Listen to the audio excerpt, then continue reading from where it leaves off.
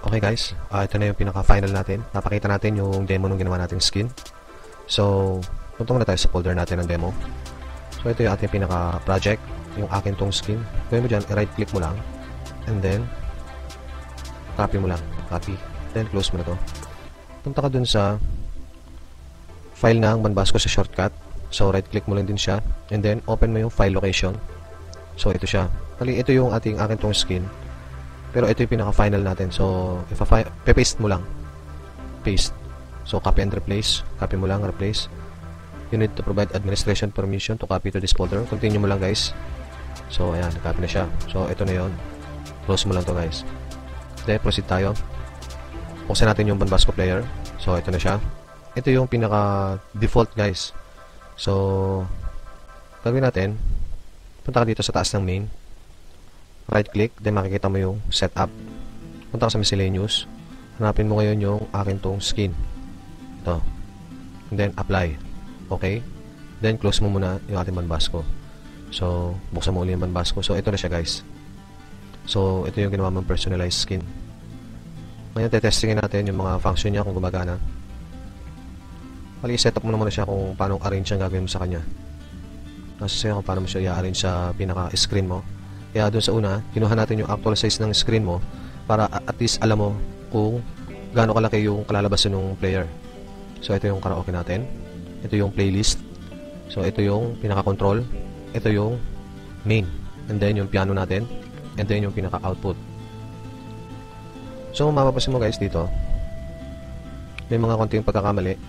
Like ito, sabi ko sa inyo, kayo na lang ang mag-create na itong song, time, total, BPM. Medyo napaliit lang yung gawa natin ng window nito. Hanggat maaari, lakihan nyo rin siya. Or pwede nyo rin siya dito ilagay sa ilalim. And then yung nakalagay dun sa song, and then yung current, dapat magkatabi to. So, nangyari, yung song natin, dito natin nailagay. Since, kulay light blue yung background natin, light blue din yung kulay nito. So, hindi siya mag-a-appear. Kasi same color siya. Although, yun lang naman guys. So, ikaw na lang ang mag-edit na to. And then this time guys, testingin natin yung player.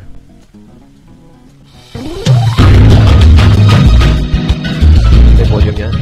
Pwede mo siya volume down. Then, yung key, kung gusto mo magtaas ang key. And then, gusto mo magbaba ng key. Ito yung function na sinasabi ko. Yung mute. Inalis niya yung flute na melody. So, ito yung play. Kung makapasin mo guys, kulay light blue. So, kapag kakinglik natin, pabalik sa dilaw. And then, click mo lang ulit. Kung stop natin, nag-animated siya. Kapag tinatapat mo siya ng cursor mo. Same din sa dito sa preview, rewind, and then forward, and next. Tapos dito, nag-change din siya ng color. Nadadrag mo siya kung gusto mong pabilisin or gusto mong pabagalin. Sa playlist, nakata mo nakapuli-pula lahat kasi naka-on lahat dyan. Pagka-inot mo, mawala yung playlist, mawala yung control, mawala yung karaoke, yung piano, tsaka yung output. So, naka-off lahat dyan. Yan yung sa default natin na kulay light blue siya. So, ang on niya, pula lahat. Kung mapasin mo guys, ito yung sinasabi ko na mute. Ito yung mute, and then ito yung solo. Kung gusto mo halimbawa, example, isa solo mo yung drums. So, ito ang drums 10.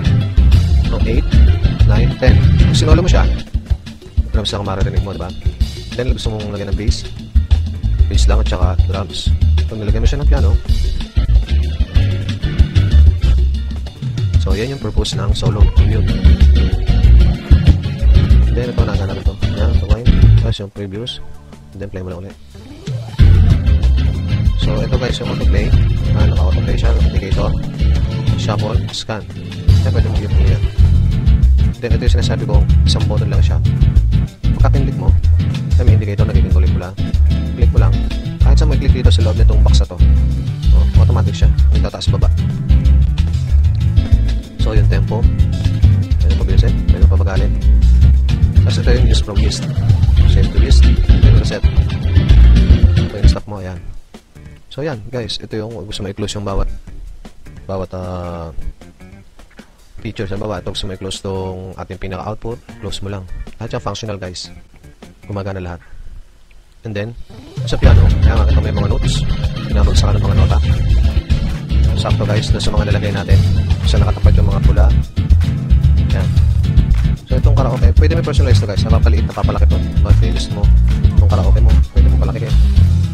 Yan. Pwede mo full screen. Pwede mo siya i-double click lang para mo full screen. back mo lang ulit.